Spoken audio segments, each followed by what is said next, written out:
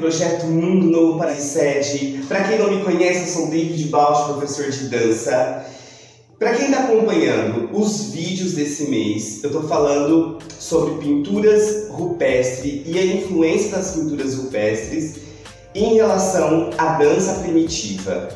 E hoje eu preparei uma sequência coreográfica maravilhosa para vocês, que eu quero muito que vocês façam um vídeo e mandem aqui para mim. É muito simples e eu vou passar agora. Nós vamos fazer assim, ó. Vai ser baseado nessas 3 imagens aqui, certo? Então essa primeira imagem é um monte de mãos, né? Lembra que pinturas rupestres, a primeira imagem é esse monte de mão.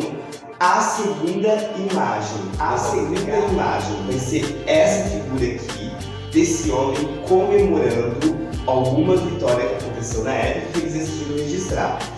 E a terceira imagem vai ser este passo. Então nós vamos começar com a primeira imagem, que é um monte de mãos. Vai ser assim, ó. Eu vou passar uma mão para cima, a outra para baixo. Para cima, para baixo. Cima para baixo, certo? Vai ser 2 vezes, então vai fazer assim, ó. 1, 2, abre, fecha. 1, 2, abre, fecha. De novo, e 1, 2, abre, fecha. A segunda imagem, que é essa figura do homem comemorando, com as mãos para cima. Então vamos fazer assim, ó. E braço, braço. De novo, e braço, braço. Verifica. 1, 2, abre, fecha, e braço, braço. Certo? A última imagem que é do pássaro, nós vamos colocar uma perna na frente, a outra perna vai subir, ó, ela vai subir, e meu braço vai fazer isso daqui, ó, como se fosse uma asa. Verifica assim, ó, e frente e foi, certo? Vamos do começo.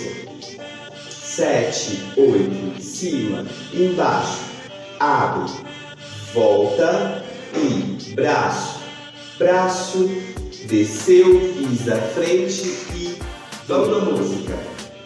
7, 8, 1, 2, 3, e aí, muito bem. Para quem conseguiu fazer, faz um vídeo e manda aqui pra gente. Esse foi o último vídeo sobre pinturas rupestres. Para quem quiser saber mais, me manda no WhatsApp do projeto. Eu vou estar esclarecendo para vocês, ok? E vai acompanhando os vídeos e vai ter cada vez mais novidades para vocês. Um beijo. Estamos morrendo de saudade de vocês.